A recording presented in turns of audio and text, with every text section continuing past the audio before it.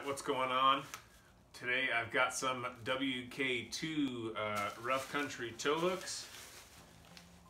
So these came in.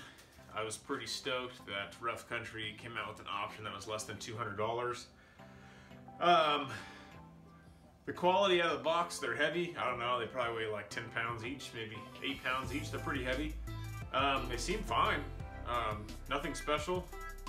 Other reviews on Amazon said that the packaging could have been better because they were chipped, which is the case. Each one of these is chipped. That doesn't bother me at all. I don't really care. They're going on the front of my Jeep and they're gonna get rock chips like the rest of my Jeep. So it's fine, I don't care. I like them, they look nice. Little RC. These arrived to my house with no bolts, so I was left kind of with no way to put these on. I called Rough Country, they sent me bolts. It took 2 days. I talked to them 2 days ago, the bolts are here today, so we're gonna go ahead and get these on. Let's go. So before you can get to this spot, you need to take off the 7 half-turn connectors that connect the lower fascia to the top part of the bumper. What you're going to need is a 17mm socket. You're going to need it on an extension or just like a deep socket. Obviously a socket. What I did was I put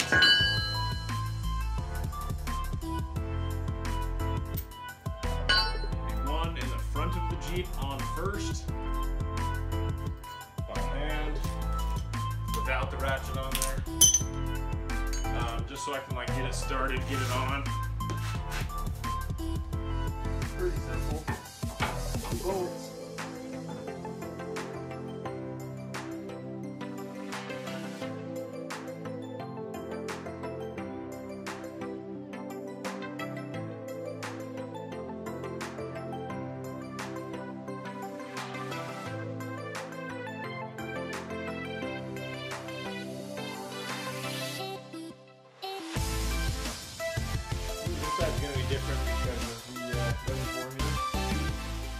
So the passenger side was very easy to do, the bolts were easy to access. As I said, the bolts for the rear part of the driver's side hook is right in the way of the reservoir, so this was pretty tricky. I had to take a couple parts off in order to get full access to the back bolt. It wasn't a big deal, but it did slow me down a little bit.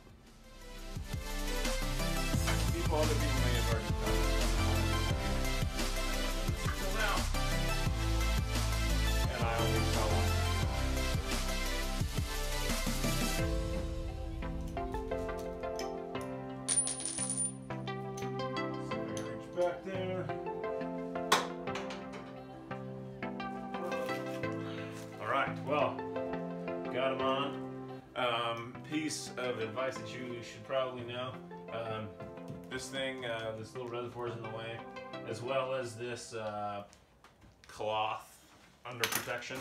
So you're going to need a, is this a 10 mil, of course. You're going to need to take this off so you can get your hand back for this back bolt. It was kind of a pain in the ass to get to, but I got it on. It's just tricky. You take your time. Don't want this falling off. And then I'll reattach this cloth felt thing. I don't know what that's called.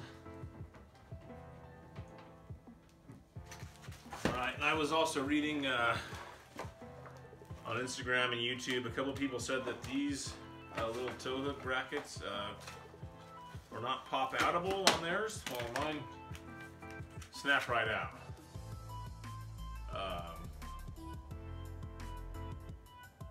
I'm not sure if that's a year, model, make. I don't know what the heck that's.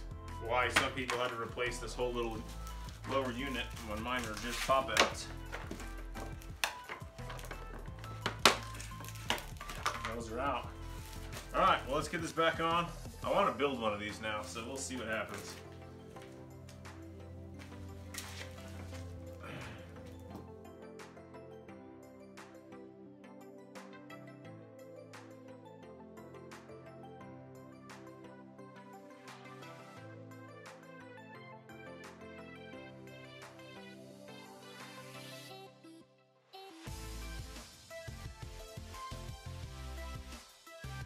there we go.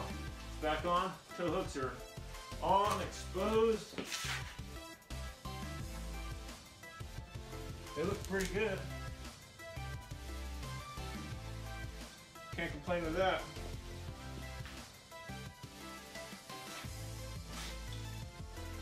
Now I just got to reattach these 7 little half-turn pins. These will secure this back on. There we go. I'm pumped. Let's go. And if there's anybody curious about, don't mind my dirty Jeep.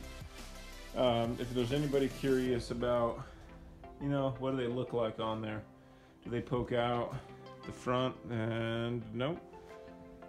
They have like a close to stock appearance.